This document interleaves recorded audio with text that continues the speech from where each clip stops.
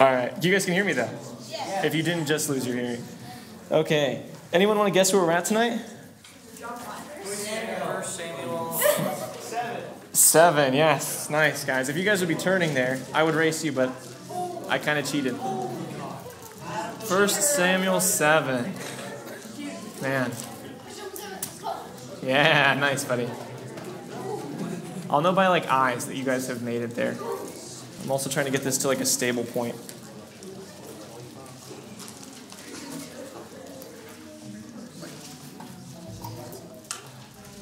Okay. If this just falls down, we'll ad-lib the entire sermon. Is that a deal? Okay. I've got yeses to that. All right. You guys can hear me? Yeah. And we're in 1 Samuel 7? Yes. All right, I need to see some eyes so that I know I can go forward. Trey, what color are your eyes, man? Blue. I'll look for them, okay? Incredible. I've got a game of peekaboo in the back. Okay. Guys, I'm so grateful for you. Yeah, it's really cool to get to see you guys worship. Let's read through 1 Samuel 7. We'll pray, and then we'll talk about it. 1 Samuel 7. And the men of Kiriath-Jearim came and took up the ark of the Lord and brought it to the house of Abinadab on the hill.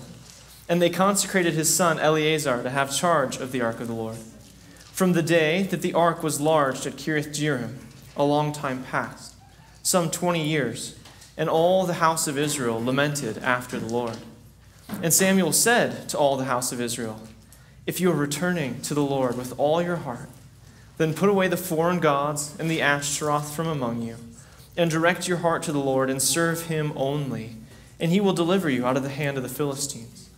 So the people of Israel put away the Baals and the Ashtaroth, and they served the Lord only.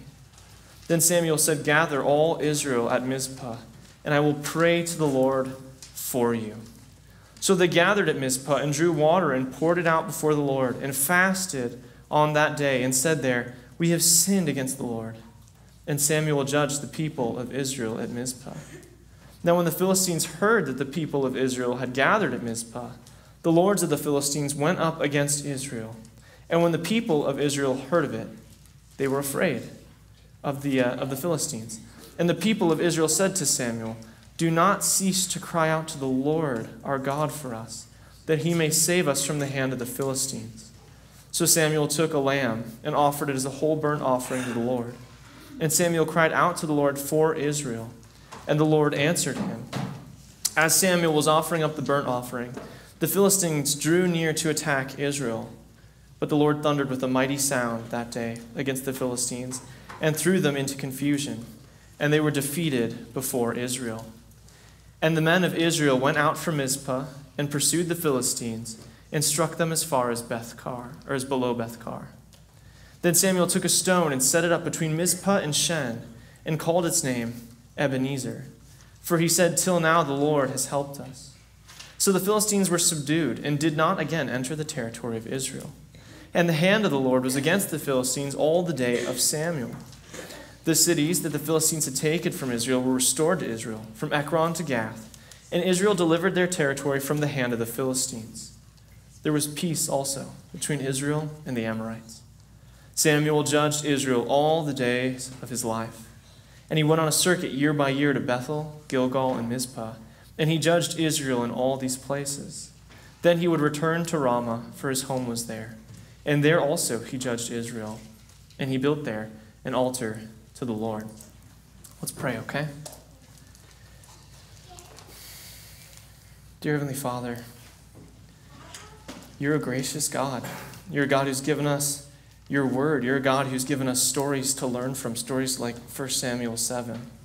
Lord, you're a God who's working in our hearts, who's calling us to you. And Lord, we just ask that you would help us now to come, to receive what you have for us, to hear your word. Lord, ultimately to find your Son in it and to rest in him. But Lord, not just to find him, but to be changed by him. So Lord, would you just show us how wonderful you are? Would you give us a heart for something bigger and better than anything we've loved before? Would you give us a heart for you? Lord, we love you. We need you. Please help me as I try and bring the word to these guys. We ask these things in Jesus' name, amen. Okay. I want to start by painting a picture with you guys. You guys ever painted? Yes. Yeah? Okay. Do you like painting? Yes. Okay, all right. There's a mixture. My wife, she's a... Hey, guys, do I got you? I'm looking for back row here. Focus on me, okay? Thank you. Guys, my wife is a full-time artist. And when we first met, we met in an art class. I considered myself an artist. And then I went on a couple of dates with her, and she did art next to me. And I no longer call myself an artist. So, man. Anyways, there's more that could be said there. Ask me about it sometime. But in our picture, guys, what we're going to do is we're going to paint a picture of a person. Okay, this person is sitting down, and what are they holding in their hands? Not the Bible. That's a good guess. Not a book, although I can see why you'd think that. It's a cereal bowl. What do we suppose is in the cereal bowl? There's milk. That's true. But as we get closer and we start painting, Wesley's taken over and he does something really disturbing. He puts pickles in the milk. Is that weird? Does Wesley need to know? Okay. Sorry, Wesley.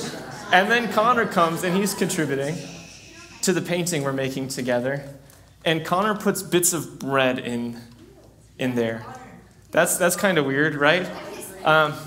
Okay, now Nolan comes by and he puts uncracked and uncooked eggs in that cereal bowl.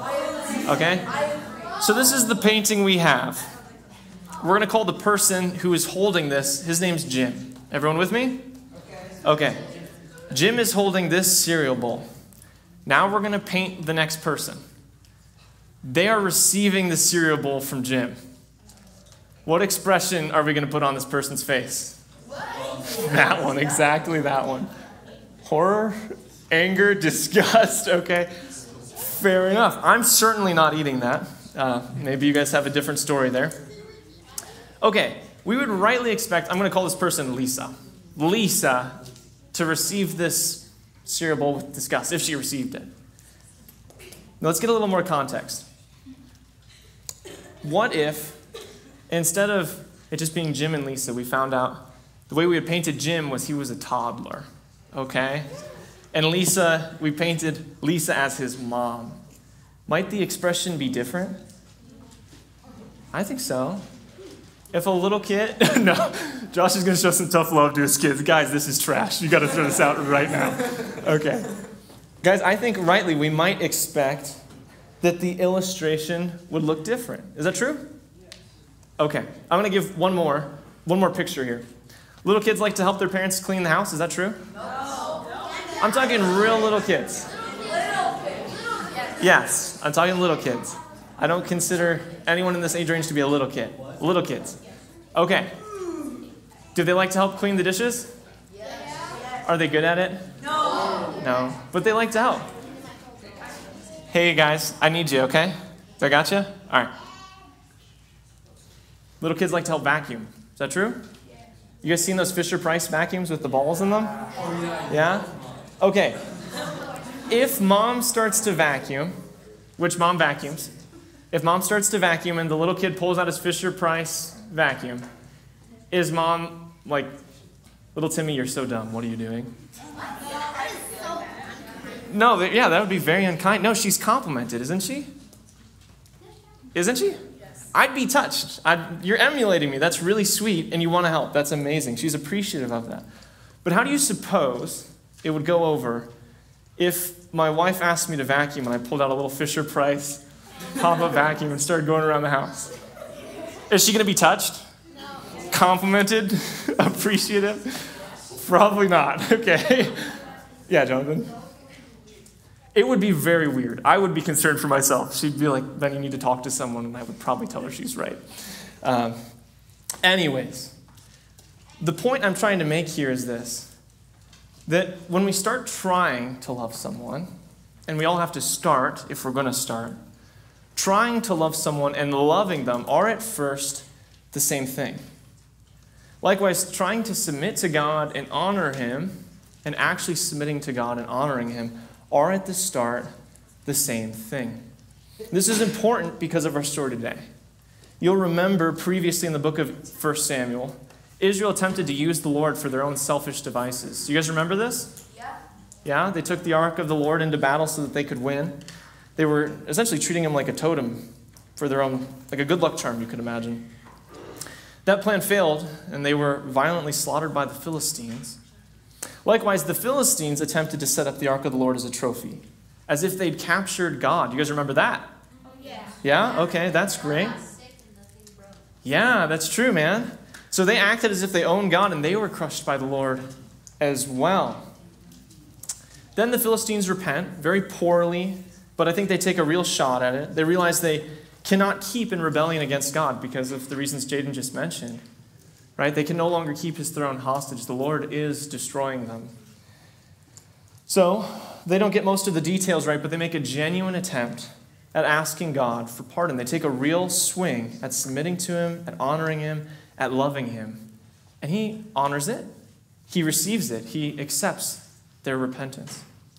In our story today, we find that Israel is ready to do a similar thing. They're not good at loving God. They're not practiced at it. As we find at the beginning of the story, they have a whole bunch of other gods that they're presently serving. But they're about to take a real swing.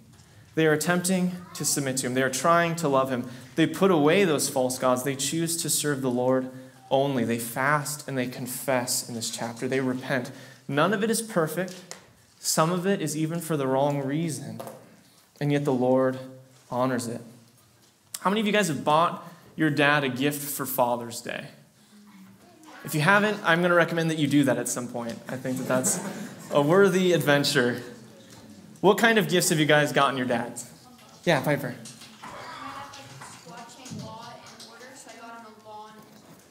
Oh, that's fun. Okay, that's a good gift. Yeah, Malachi. This is probably kind of niche, but I got my dad an RC car receiver because this was broken on his car. So. You guys are good. Okay. If I have kids, I'm going to get them in touch with you guys. Yeah. Kaylee, go ahead. Yep. Oh, I got my dad a hat that says Pilot on it. He calls Pilot. Okay, nice. We like to joke. I'm talking about Carolyn's side of the family here, but we like to joke on the Bender end of the family. And for Father's Day, I believe, one year, they got their dad a mug that said, "World's okayest dad." Anyone have any... you guys are good at getting gifts. I'll tell you, I was anticipating more along the lines of gifts that I would have gotten my dad growing up. I remember one year I got him a baseball character. I don't even know who it was or what team it was. Sorry, Taylor. My dad doesn't like baseball. I just didn't know what to get him. I was like, here you go. Some years I got him socks, which actually is a good gift. I'm going to stand by that one, but not for your dad on Father's Day. Okay. Good dads, though, sometimes get bad gifts. Are you guys familiar with this concept? Are you guys familiar with the notion that sometimes dads are hard to buy gifts for? Yes. Yeah? Okay. All right, cool. All right, you guys are still in my realm. You're with me. Even though you guys have somehow surpassed this plane of existence, you can relate with me. Is it true that we often use our dad's money to get the gifts? Is that true? Okay. I'm back with you. Okay. So guys, is it fair to say even those really great gifts are imperfect gifts? Yep. Okay, thanks, Jackson. That's amazing. And yet a good father, what does he do when he gets them? He receives them with joy. Yeah, dude, that is verbatim what I wrote down. A good father receives them with joy. We find the fullness of this reality in God's reception of our worship, don't we? Is our worship super broken? Yeah, absolutely. Our worship looks a whole lot more like my socks than Malachi's RC car. And he also does the work in our heart. In a very real sense, he's giving us the money to bring the present back to him. He provides the resources. We bring forward our broken love, and he receives it like a good father with delight. And this is what we're seeing in this chapter. All right, I want to take a second and contrast this with a reality. We'll hit on this more as we go, but all right, if you know a man, anyone know someone who's been married for a long time? Yeah? Okay, I think that's true. You guys know Richard? No. Richard's been married for a good amount of time. No. You should get to know Richard. Okay, guys, you can ask that person, I'm thinking of guys here, what was your relationship with your wife like when you were first married?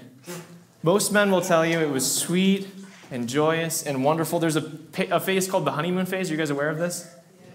Yeah? Okay. All right, at least that's my assessment of it. But if you were to ask them, if you behaved the way you first behaved when you got married, today, would it be sweet and joyous and wonderful? And I think that most of them would say no. I kind of hope that most of them would say no.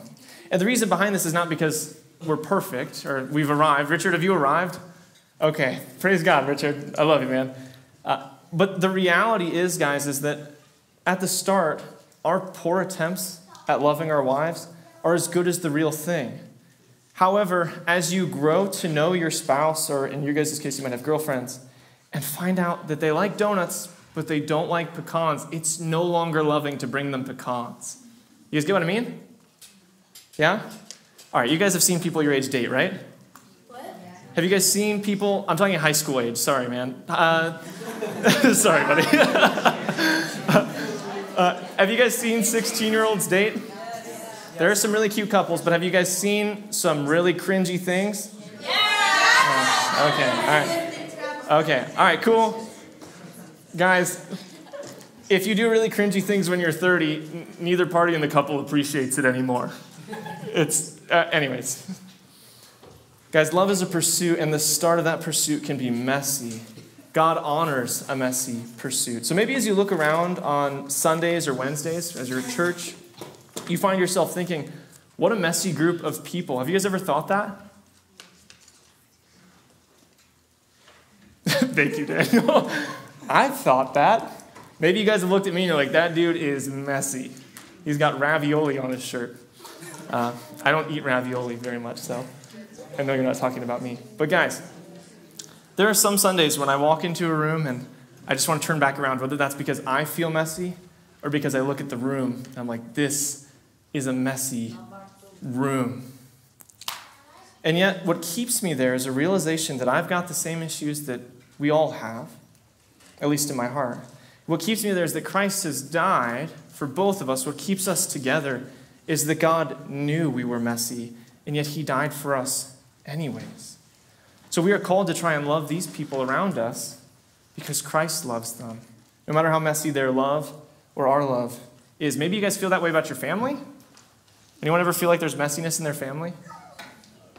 Yeah? Wow, guys. I know that there's messiness in every family, okay? And maybe you don't know where to start. Perhaps your siblings seem like aliens. He only wants to talk about video games. What does she only want to talk about? Clothes. Thanks. That's amazing, guys. That's the one. Man, I'm going to have to call you guys up before I do sermon illustrations. That was great. Mom is too busy. Dad is only thinking about work. I got you guys? Yeah? Cool. All right. No one else seems to care about God. Family members can be hard people to love. Is that true? Yes. Yeah, I think that's true. And it can be difficult, even if you do want to love them, to know how. Is that true? Yes. Hence the Father's Day baseball figurine, right? I don't know what to get you. Well, my encouragement to you is this.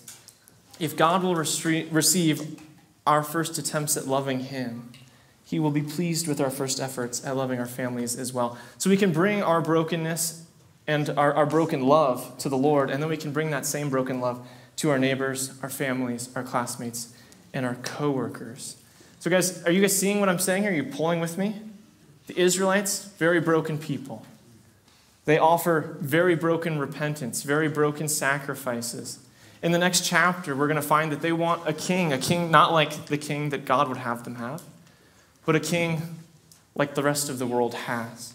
There's legitimate reason, I think, as we look through this passage to say, is this a hard and fast love or not? It's a very messy love, whatever it is. Okay, so this raises the question, though, does this mean that genuinely religious people will be saved? Anyone want to translate what that means?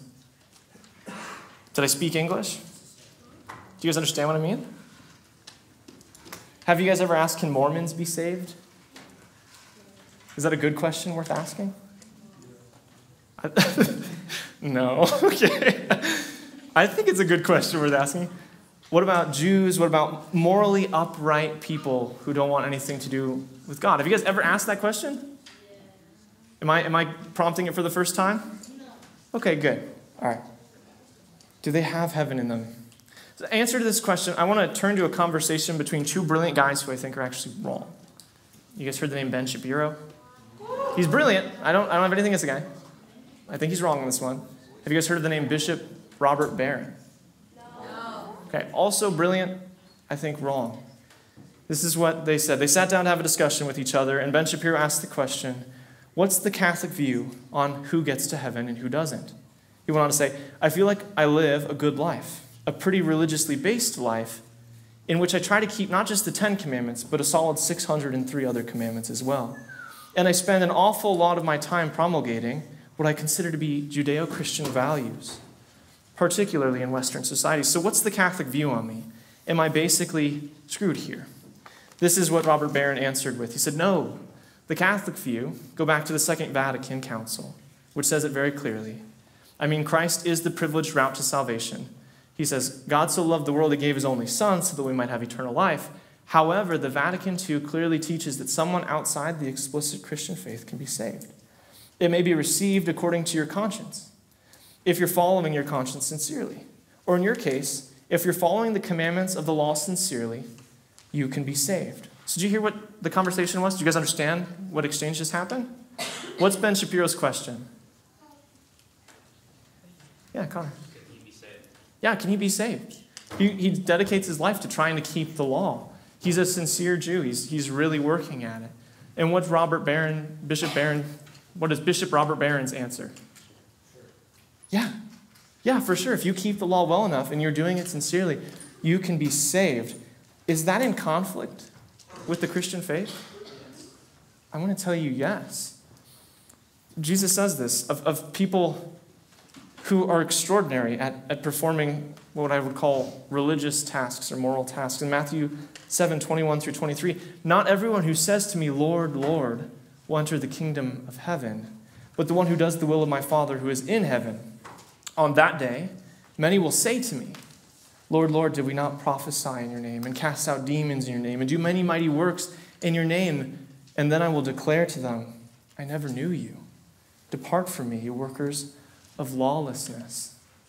So how do we hold this reality in tension with the reality of our text today, which says that God receives very broken, sloppy first attempts at worship? I want to paraphrase Tim Keller for a second. He says that religion, ritualism, or moralism, ritualism, and sensationalism, do you guys know what those are? What is moralism? If I'm a moral person, what am I? Do we know? A good person, yeah. So that's what Ben Shapiro is appealing to. Hey, if I'm a good enough person, can I get to heaven? What is ritualism? What's a ritual? Jackson, what's a ritual? Something that you do to accomplish something. Okay, yeah. No, that's good. You're making progress. A ritual is something you keep methodically. It's like a tradition. You guys with me? Okay. There are plenty of people who rely on their ritualism. We belong to a historic form of pattern of doing things. We belong to a historic church. We belong to this, that, and the other. And sensationalism. I've had this experience. You guys have heard this before? Yeah? I rolled on the ground for 20 minutes. Wesley only got 5. I'm more righteous than Wesley. Sorry, dude, you're just right there. It's too easy. I apologize. Wesley does not put pickles in his milk. Everyone be advised. Guys, yeah, thank you, Wesley. So to paraphrase Tim Keller, moralism, being a good person, keeping rituals, and having experiences, sensual experiences, are terrible substitutes for Christ. Do you understand what I mean? Yes? Okay. Therefore, when we read this passage and we see the Israelites or the Philistines offering up moments of worship and then disowning God, when we see them go to and fro, this is the cycle of the judges, right? They wander away from God. They fall into the hands of an enemy. They pray to the Lord to help them. They turn back, and then the cycle repeats. I think it's reasonable to ask, what kind of love is this? Is this love an infatuation, or is this true love? God wants to have us, or wants us to have him as our true love. Not just as a, if I can use the word, momentary crush. You guys get the difference? English, we only have one word for love. You guys know that? It's love. So I love hot dog and I love my wife. Are those the same things? Am I like on the remotely the same page? No, of course I'm not. Guys, I want us to reflect on this and just ask the question, do we love getting the rules right? Do you love feeling like you belong to something historic or pretending to be spiritual and righteous, and you've just got a generally fond feeling of God? Or is he the true love? Is he the thing that you want more than all of the stuff around him? So this brings me to my second point. Anyone remember what the first point was? Okay, amazing. Trying to love someone and loving someone are at the start the same thing. We have a messy love that God will honor. The second point is the reason behind that. The reason that our attempts at love, despite being broken and faulty, are enough is actually because we're not the heroes of the story. God is. He's the one who defeats the Philistines both times they're defeated. Is that true? It's true. I've titled this sermon, The Hero Rises. I feel like it feels like a Star Wars movie title, and I'm going to own that. But as I studied this story, I couldn't help but think of some of the most iconic characters in stories who were known for their power. Darth Sidious, yes? I know who that is. Yeah, he's powerful. Or I think of emperors and gladiator coliseums or kings in jousting. In these stories, the characters are often left sitting. Is that true? Can anyone think of a moment, really, where Darth Sidious is standing? I can think of like very, very few moments. Okay. I'm just looking for a yes, guys. Thank you. Okay. The purpose of this is so that when they rise, when they stand up, all of our spines tingle. The hairs on the back of our necks stand. The room goes quiet. God is the hero of this story. He is the one the Israelites need to rise and defend them and destroy their foes. How many of you guys have read the Percy Jackson series? Yes, yes, yes. Is that still a popular series? Okay, cool. Who is the hero of the story in the Percy Jackson series? I can't make it easier, guys. It's Percy Jackson. Yes, some of you said it. I did hear that. Focus in for me. Imagine if in those stories, as you're reading Percy Jackson, instead of encountering brave and faithful Percy, who would dip himself even in the river Styx to save his friends, we encounter a different Percy. A Percy who refused to get off the couch or learn how to use a sword or risk his life for the people in the world he loved. Would those books have a happy ending? No, they wouldn't. Right. No, because Percy is the hero of the story. His sacrifice and his service are necessary for the tale to have a good ending. The hero must pull through. He must be valiant. He must be strong. He must be able to vanquish the dark foes nobody else can. He must be willing to stand in the path of destruction for everyone he loves. God is the hero of this story, not us. My friends, the reason our broken love, mine and yours, is enough is because we are not the heroes of the story. The reason the Israelites' love can be messy, and yet God can receive them, is because the hero of the story is not them. All of these salvation stories, including 1 Samuel 7, our story today, point to the grand plan of salvation which God has realized for us in the person of Jesus. He is the reason that we can come before the Father and be received as sons and daughters. He has bought righteousness for us by dying in our place, by being buried in a tomb, and by rising again. He is the hero, and he is the hero by his blood. Which brings me to my third point. So all of this fits inside itself. First, our love is very messy. Our attempts at love are very messy, and that's just as good at the beginning. Second, it can be just as good because ultimately, your relationship with the Lord does not depend on how well you perform. You are not the hero of the story. God is. And third, I'm actually not talking about our love anymore. God loves you. In contrast to our broken love, he loves us perfectly. The amazing thing about heroes of this proportion is that they don't need any of the people that they sacrifice for. God doesn't need us. He isn't benefited by saving us. He wasn't benefited by saving the Philistines. He's not benefited by saving the Israelites. Why, then, does he save them? It's because he loves them. Can we see that? Can we see the grace that he shows them, the patience that he shows them, the kindness that he shows them? Now, if we stop here, we can see that God loves the Israelites and the Gentiles of those days, but someone might be thinking, it's still a leap to say that God loves us from this point in the story. Well, firstly, I think we can see it in God's character. God loves broken people in the story. But secondly, we find that God does save the Israelites because he loves them.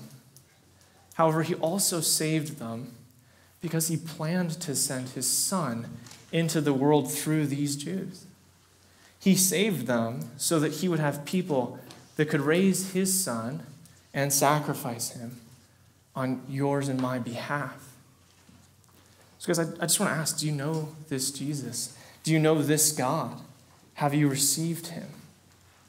Yes, he died for the sins of the world, but did he die for your sins? How will we know that?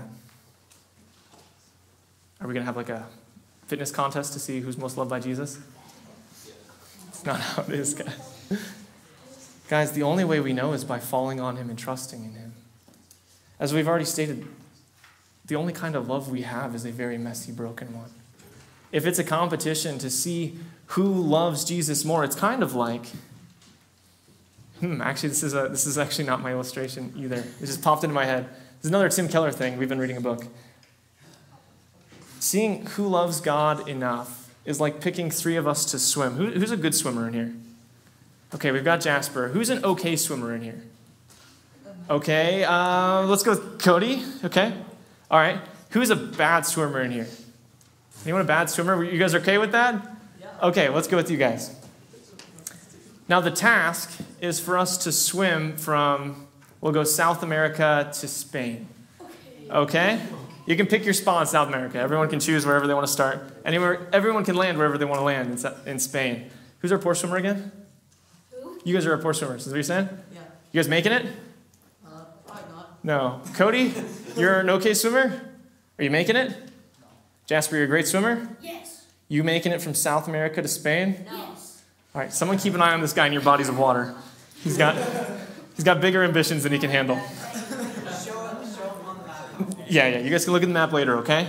Guys, my point is that all of us have, even those who are really good at executing the right rules, even those of us who are in the hottest pursuits of the Lord, fall immeasurably short of what we actually need. C.S. Lewis describes it in the reverse. He says that us trying to get to God is like us being in a desert and we're looking for a single well.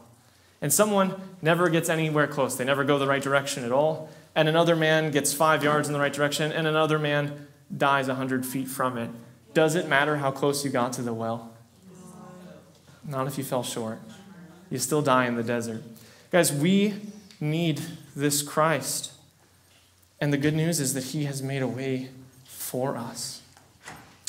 I hope we understand that we're not sufficient heroes for our own story. In each of our own lives where we should have found love, we found selfishness. Where we should have been able to rely on patience, we found unsteadiness. Where we ought to have been thoughtful, we were engaged in thoughtlessness or recklessness. So guys, we're not the heroes that we need. And I think the Israelites have come to realize that. Do you guys see that in the story? First time the Philistines attack, what do? They just run out there. We got it. 4,000 dead. What do? Okay, we'll grab the ark of the Lord. We'll bring it out with us. We've got this. And what happens? What happens? Yeah. Ark gets taken. Now there's 34,000 dead. Excuse me. The Philistines think they've beaten the Lord. They put him out on their display amongst their gods. And what happens? They all get sick and their God breaks. Right. Yeah, their God breaks. They all get plagues. Neither of these guys are sufficient heroes for themselves, and neither are we. They turn to God in this chapter. It's a very imperfect turning to the Lord. And yet in this moment, they are saved. So friends, this story is of great comfort to us as believers. It's a great comfort to us because it is part of the greater story in which God brings us his son through these people, which he has kept alive. He's preserved them for this. But it's also a comfort because it's a small painting in which we find ourselves, a broken people with broken love, for a perfect, patient, merciful, and saving God who welcomes us in our brokenness and saves us in our weakness. All right, thanks guys for listening. Let's pray and we'll break off into small groups. Dear Heavenly Father, you are gracious God. You are a God who, Lord, all of the love we can give you is so broken, is so immeasurably short of the glory you're due. And yet, Lord, because you are so wonderful, you've made a way for us. You've made a way to receive it. Lord, we can bring our nothing because you're everything, because you've given us everything through your Son. Would you help us to reflect on that tonight? Would you help us to point each other to that reality? We ask these things in Jesus' name. Amen. Thanks, guys.